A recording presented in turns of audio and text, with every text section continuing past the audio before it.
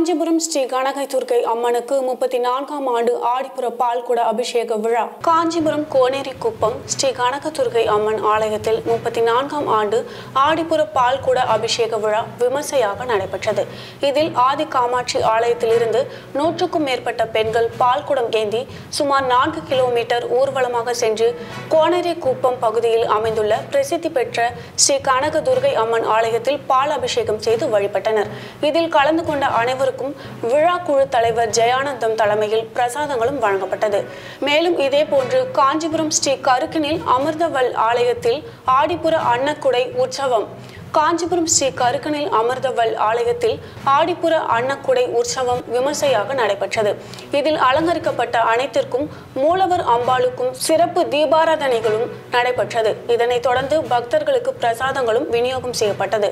விழா ஏற்பாட்டினை கன்னியப்ப முதலியார் வம்சத்தினர் 5வது தலைமுறையாக சிறப்பாக செய்து வருகின்றனர்.